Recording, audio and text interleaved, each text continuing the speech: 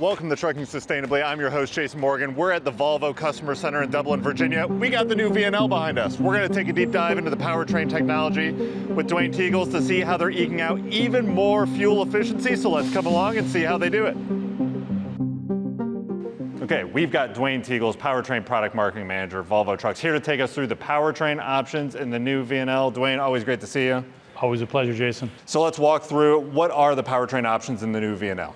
So we've tried to simplify this a little bit better for our sales associates and also our customers. We've got three powertrain options out there. We start with our Super Direct.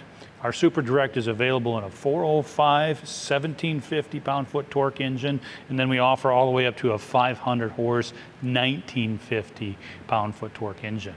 Now, it is only available in a direct drive transmission, thus the Super Direct. Okay. So it's a 12-speed transmission. It's available in a 195 all the way to a 247 rear axle ratio. Okay.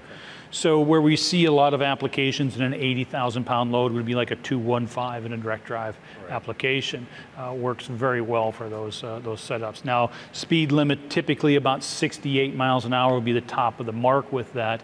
So anything over 68 miles an hour, then you'd move to our iTorque specification. Okay. So our iTorque is, again, the D13 turbo compounding engine. It's available in a 425, 1750, all the way up to a 500 horse, 1950.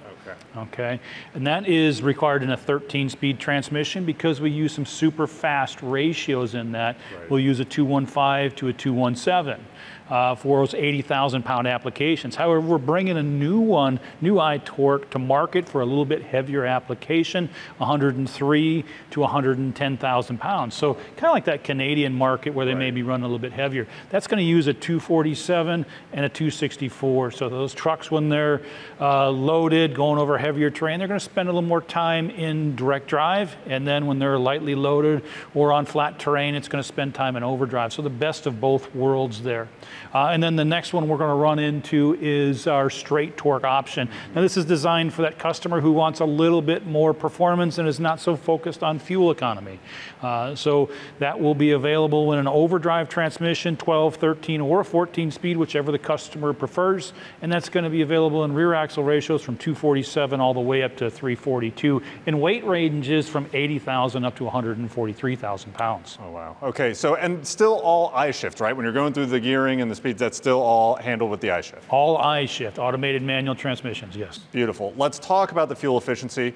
I know it works, it's up to 10% in the new Volvo VNL, right? And that's in combination with aerodynamics and the powertrain. Right. How does the aerodynamic improvements impact the powertrain improvement? Now this might seem a little strange having a powertrain guy talk about aerodynamics, but I think the correlation there, it is really symbiotic there, because the average truck going down the road requires about 325 horse to go over flat rolling hills. Now obviously there's more horsepower in most vehicles, but that's for climbing. But on flat terrain, that's about what it takes. So what we've done is increased aerodynamics by 8%. Now what does that do to the vehicle? What it's doing is reducing the required horsepower to pull a load. So that 325 horse that's required at 65 miles an hour, we've been able to shave off 16 required horsepower off of that. And at 75 miles an hour, now it takes 29 less horsepower because of the aerodynamic improvements. So what's that allowed us to do is look at the engine from a different perspective, such as our wave piston. Right. Yeah, walk me through this, because this has been an innovation that you've all had for a little while, but you're increasing and expanding and evolving it here. Yeah, so right now you see a 6-wave piston. Okay. So 1, 2, 3, 1, 2, all the way to 6, right? Yep. Okay, so the 7-wave piston just simply adds another cup into the piston. Okay. So we're refining the combustion process. The injector will actually have holes for each particular cup in here. Okay, so 7 gives us a little bit more refinement.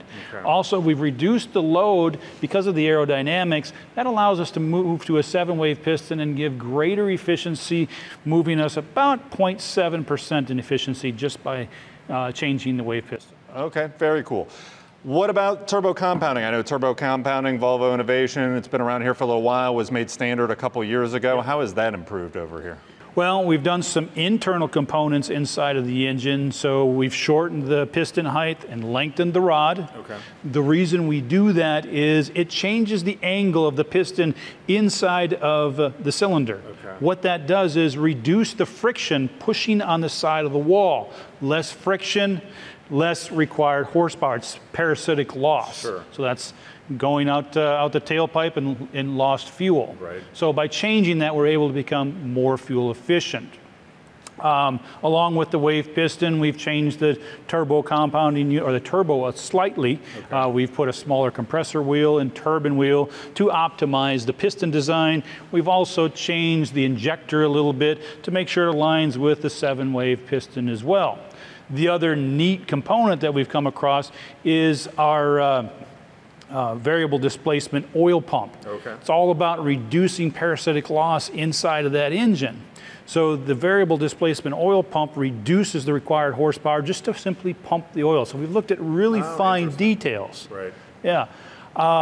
So it gives the optimal amount of oil without putting out too much pressure or too much volume and consuming additional energy. Right, and something we've talked about before too, but I mean, you're not just changing these in a vacuum. It's not just like little, this is all a system, and every time you touch something, you have to look at something else, right? Yeah, if you're changing the piston, you're changing the injector, and if you're changing the injector, then you're working with the turbo. So everything's got to work harmoniously. Cool, let's talk I-shift. Okay, let's talk I-shift. Have you made it smarter? Is it shifting even smarter now? Tell me what's going on here. Yeah, we've made it smarter. We've improved the software, most definitely, but you know, it's ones and zeros. The next step that we look at here is where our clutch is being actuated. Okay. So we've changed the throw on this from 4 millimeters to 2 millimeters. Okay. It doesn't seem like a whole lot, does it? Right. But then when you look down here, we have our countershaft brake, and our countershaft brake, we've added in additional disc in there as well to stop that countershaft from rotating. We're trying to match the speed with the input and the output every time we do a gear shift. Okay. And the faster we slow this countershaft down to match the speed with the input here, the quicker those shifts are going to be. Okay. So those are going to be real seat of the pants feel. It's going to keep that engine operating in that sweet spot. Every time the engine RPM comes up and shifts, it drops about 28% because of the gear step. And then if this is slowed down as far as the shifting of it, that moves from about 28 to 29 or maybe 30. So the faster you can do it, the quicker you'll keep that shift in place in that sweet spot. Right. So the shifts that I already couldn't feel, I'm even going to feel them even less now. It's going to be quicker. It's going to be quicker. Perfect. The other side I think that we miss in this is going to drive higher performance and even faster rear axle ratios. Customers that may have been hesitant to gravitate to a faster rear axle ratio because they were worried about performance. Yeah. This transmission, in combination with the engine improvement torque curves, will give you that acceleration of seat of the pants feel. Right. Okay, I'm going to toss one more question at you because this is trucking sustainably, and we're talking diesel, right? But when you look at this and you're pulling more efficiency out of this, how does this work in a whole decarbonization kind of path forward? Great question. Efficiency is basically boiling down to less fuel burnt. Okay, decarbonization is less fuel burnt, less carbon emitted. Right. You know, we've had this conversation. It's 22.4 pounds for every gallon. There you go. So every gallon that we save is less carbon emitted out the tailpipe. Perfect. Duane, always a pleasure talking with you. Yes, Thanks for taking the time.